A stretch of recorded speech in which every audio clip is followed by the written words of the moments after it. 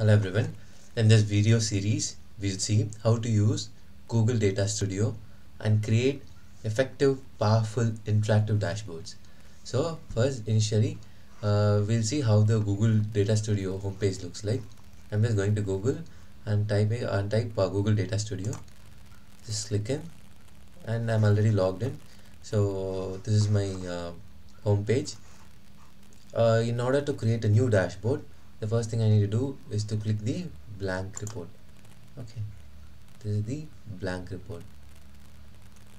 Once you click, the blank report will be generated, and you can kind of add data, source data to this report through from various sources. Okay, like from Google Analytics, Google Ads, Google Sheets, and Microsoft Excel. From all these you can add multiple options are given.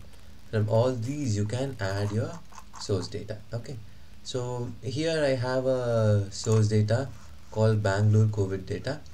Okay, data of Bangalore COVID patients, and I have different columns under these. Okay, so initially I had it as Excel sheet, but I preferred copying the data and using it in the Google Sheets for getting quicker access. This is a large data, basically more than 50,000 patient information is there. So rather than linking it to the Excel sheet in the computer, I prefer using it in my Google Sheets. Okay, how can I import this? Just click here, just click in the Google Sheet, and it will show a list of the spreadsheets available in your drive. Okay, I'm going to click Google COVID Bangalore COVID data and select add. Okay, once I click add, the data will be automatically added. Since this is a huge data of 50,000 people, patients, it will take time to load. So I'll show you another way of adding data. For example, Excel. Okay, the catch is so let us consider this Excel sheet to be used as a source data for the Google Data Studio.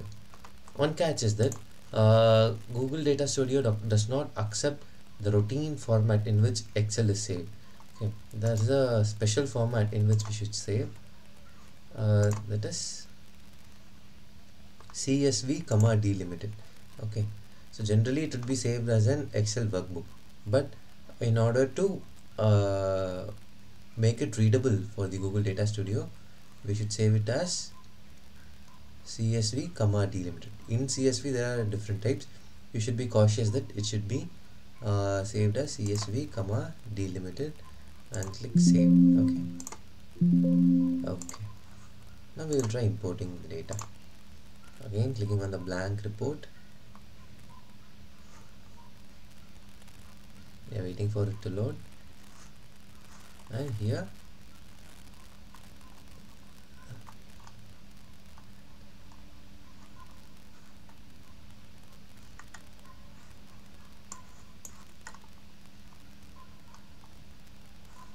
is a file upload. Okay, see, even here they have mentioned connect to CSV files. Okay, so CSV comma delimited files you should select. Okay, I'm uploading from my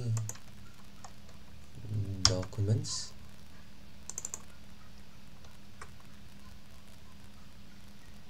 and here's the status bar. It's being processed,